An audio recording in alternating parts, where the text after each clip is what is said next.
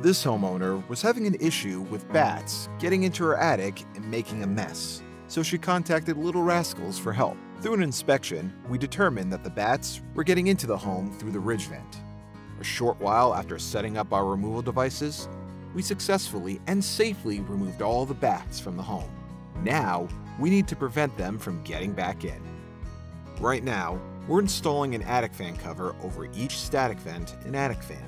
These are made out of heavy-duty 18-gauge expanded galvanized steel mesh and prevent all nuisance wildlife from entering the home through the attic fan or the static vent. Once we're done, we're going to install ridge guard over the ridge vents.